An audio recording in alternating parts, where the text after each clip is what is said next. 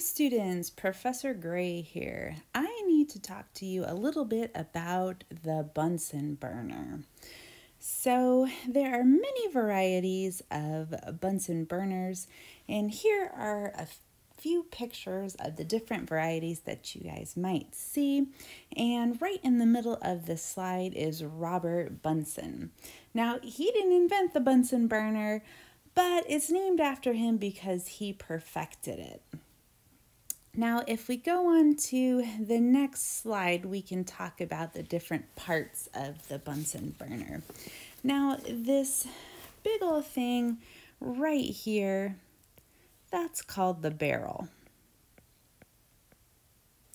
And I'm going to tell you the purpose of the barrel in just a minute, but before we talk about that, we have to talk about the gas intake valve, which is right here. So this is the gas intake valve, and this is where the gas goes in.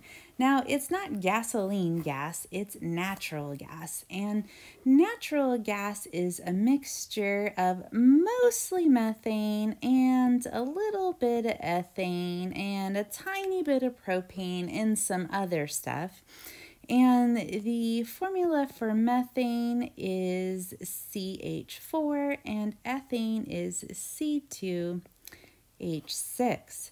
So methane looks like this if we draw it out, and we'll get to drawing structures in chapter 4.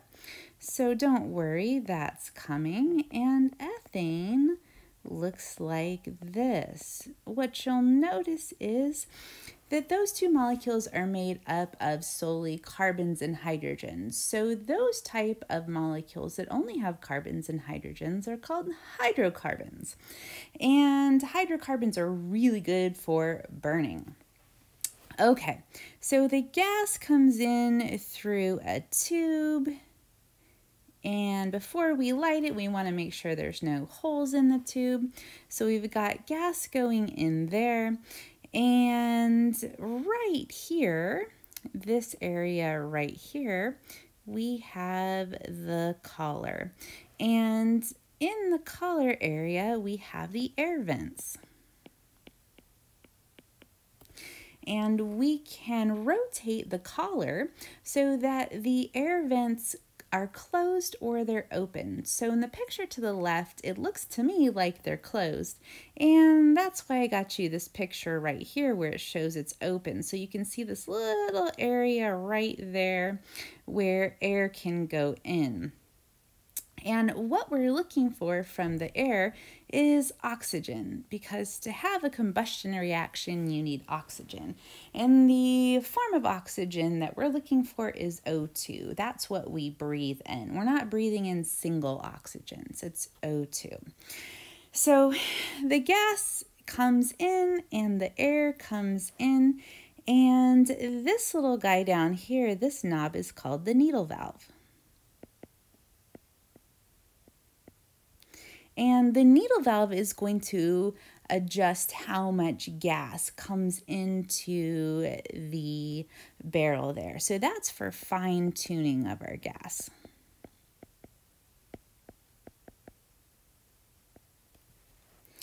And this nice thing down here, that's called the base. And that's for support.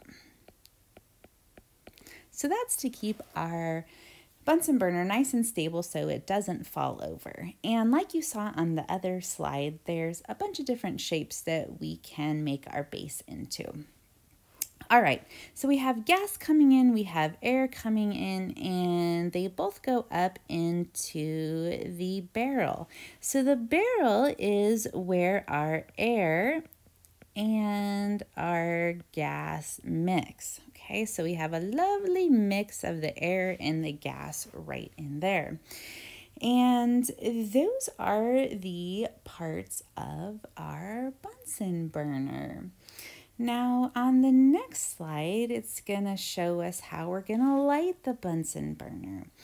So what we're going to do is we're going to make sure that we've got gas coming into the Bunsen burner, and we're going to adjust the needle valve so we can hear the gas coming out. It'll make that little tss sound. And some of the videos on the internet will tell you to close the air vents all the way. So you would grab the collar region and rotate it and close it all the way. And then some websites will tell you to have it open just a little bit. I like to have it open a little bit. So we've got some air in there. And then you're going to grab this thing right here, which is called the striker. And the striker has a piece of flint on it right there. And when we put our thumb on one of these little pieces right here, it's going to cause this metal piece right here to slide over the flint, and we're going to get a spark. And when we have a hydrocarbon plus oxygen plus a spark, we get a flame, and you guys can see that right here. So we have a lovely flame over there. Now, most of your pictures and your websites will show the person working with a Bunsen burner having gloves on. I have a little bit of an issue with that, because if you have gloves on and those gloves get too close to that Bunsen burner flame, it's going to melt that glove onto your skin, and you're going to have a hard time getting that off. So if you get burned, which you shouldn't because you're paying attention and being really careful and loud, but if you do get burned, it's a little less uncomfortable if you don't have a piece of molten glove on your skin sticking to it. So anyways, that's just Professor Gray's preference there. All right, so once we light our Bunsen burner, what we'll get is a lovely flame. And if you've got the air vents closed, what you'll have is a yellow orangey flame. And if you have the air vents open, what you'll have is you'll have a blue flame. Now, if you think that your flame is too high and you want it to go lower, what you'll do is you'll go ahead and adjust the needle valve so that there's less gas coming in, and you'll see your flame lower. Again, if you wanted to go from your orange flame to your blue flame, you would grab the collar right there and you would rotate it so that you open up the air vent and you get more oxygen in there. And why is that? Well, our blue flame is showing us complete combustion. Now, what is complete combustion? Well, what we're going to have is we're going to have a hydrocarbon, and here's the general formula for a hydrocarbon. Now, don't worry about the N or the 2N plus 2. That's not like Calculus 2000 or anything like that. The N is just a number, so N equals a number. And the 2N plus 2 means that you multiply that number by 2 and you add 2. So if we were looking at methane, methane is C1H4, and so N would be 1. And so if you did 2 times 1 plus 2, that's going to equal 4, and that gives you the number of hydrogens right there. Okay, so what happens is we have a hydrocarbon plus oxygen. You give it a little bit of spark, you have a flame, and then you get carbon dioxide and water. Now, why do we not see water running down the sides of our Bunsen burner when I've just told you that a combustion reaction is going to give you water? Well, the water is really hot and it's in the gas form. So the gaseous water is taking off like that. So it just goes into the air and we don't see it. Now, what would happen if that hot gaseous water hit a cold surface? Maybe it hit a cold beaker. What would happen if it hit that cold beaker? Probably the same thing that happens when water in the air hits your cold soda cup that you got from McDonald's or Carl's Jr. or Wendy's or Del Taco, wherever you go. And the water hits the cold cup and it condenses, and then you would have liquid water, and that's the droplets on the outside of your cup. That's not your cup leaking water from the inside, okay? That's the water vapor in the air condensing on your cup. Anyways, back to the complete combustion reaction. So we're also giving off energy here. Oh my goodness, my pen. Okay, there we go. We're giving off energy. And with our Bunsen burner, we can feel the heat energy and we can see the light energy. And it's very hot. So it's giving off a lot of heat, and we can see that the light energy is also high energy too, because that blue color is indicating to us that we've got a short wavelength or a high frequency, which gives us a high energy flame. Okay, so down below, our yellow flame. Why are we getting a yellow flame? Well, we've closed the air vent, and this means that we have incomplete combustion. Now, incomplete combustion's given us that yellowy, orangey, sometimes reddish flame, and that's a little bit cooler than the blue flame. And that means that some people call this the safety flame, but it's not really safe because it's still hot and it will still burn you. So just so you know, sometimes it's called the safety flame, and sometimes this one, the blue flame, is called the heating flame, okay? Now, incomplete combustion, what does that look like? Well, we take the same hydrocarbon because we have the same kind of gas going into the Bunsen burner, and we're going to react it with oxygen because we need oxygen for combustion. But because we've closed the hole right there, we're not getting a whole lot of oxygen to that hydrocarbon. The only oxygen that is available to the hydrocarbon is the oxygen that's coming in from the air on the top of the burner right there. So we don't have the oxygen and the gas mixing in the barrel before we have the flame on the top. So there's a whole lot less oxygen there.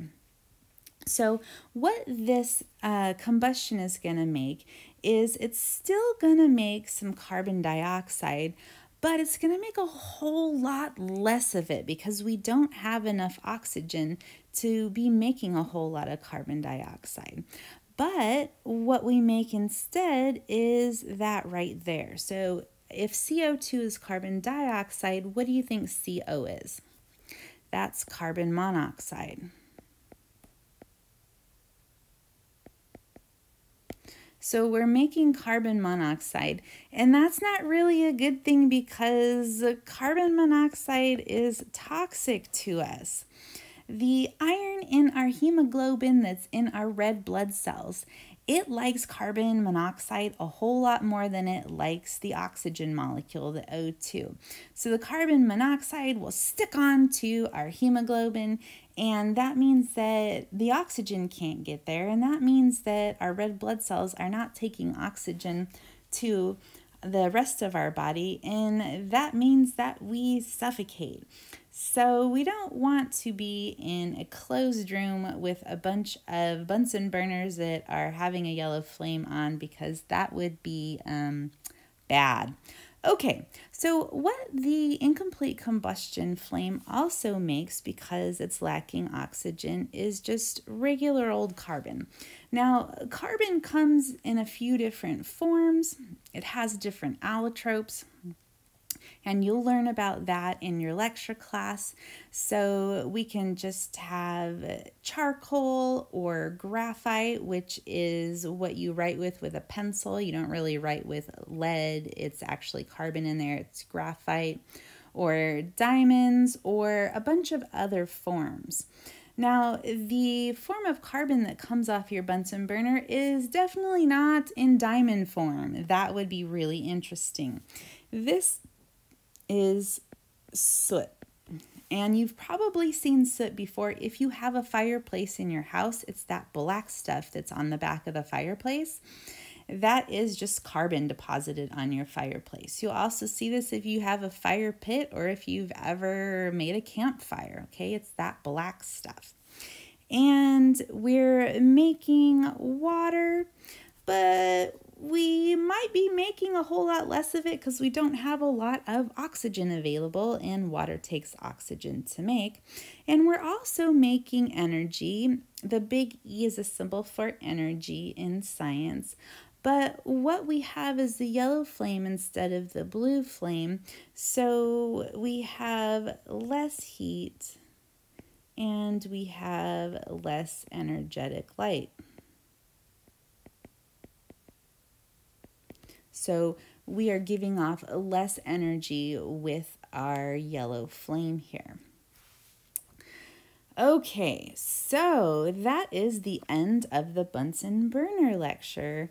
Yay!